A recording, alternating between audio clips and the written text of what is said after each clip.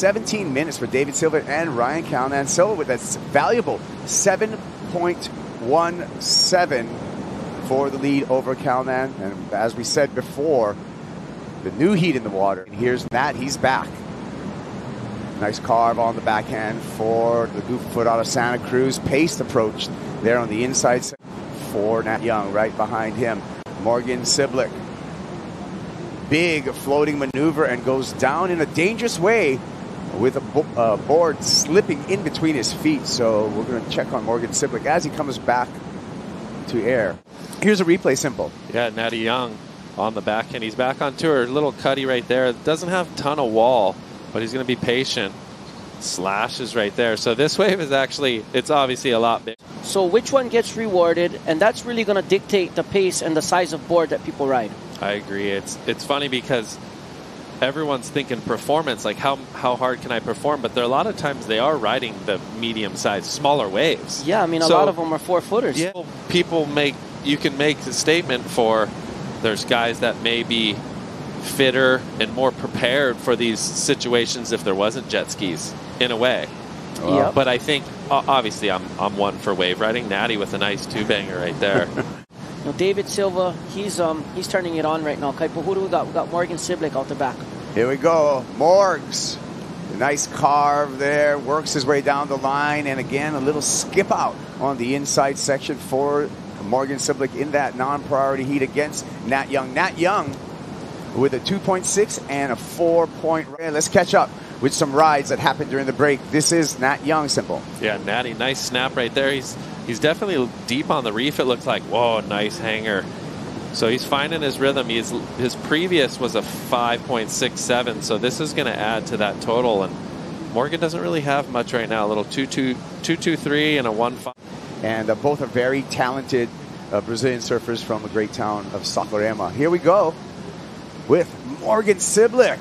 He needs to put some pressure, and he does that on the first turn.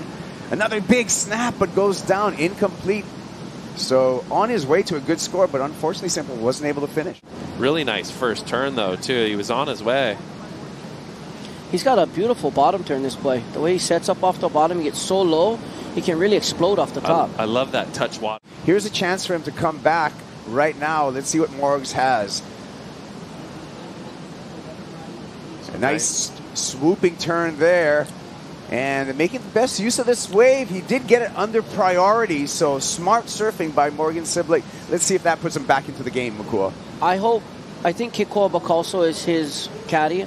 I'm hoping he tells him to go out the back, because if that boy goes out the back and surfs like he does from the peak, he's really cutting his opportunities short, only taking off, you know, 2/3 down the wave. If he paddles out the back and really gets one, he's going to put the pressure on Nat Young. Let's take a look first at Morgan Cibilic. Simple.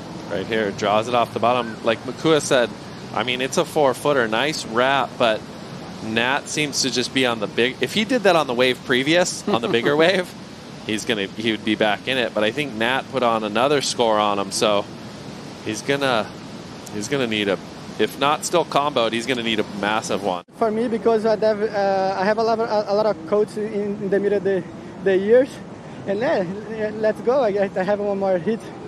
Well, you're looking so sharp. We're so excited to see you into the round of 16. Good luck this afternoon. Rest up. Back to you guys. I love the enthusiasm from David Silva as we saw Nat Young finishing off another good ride. One of the things I love to do when I watch surfing is to watch Nat Young surf, because he's so smooth. I mean, there's no jerky moves. Look at that. Off the bottom, bang, off the top. And he just right back into another move. This guy's ripping right now.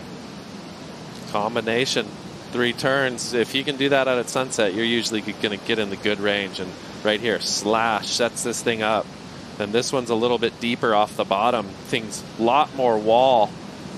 Goes up vertical, hits it kind of underneath, free falls. And that's committed, like we saw Kaio, you know, early this morning do that one under the lip out the back, weightless. We got more action out the back. Cibilic. Nice carve off the top.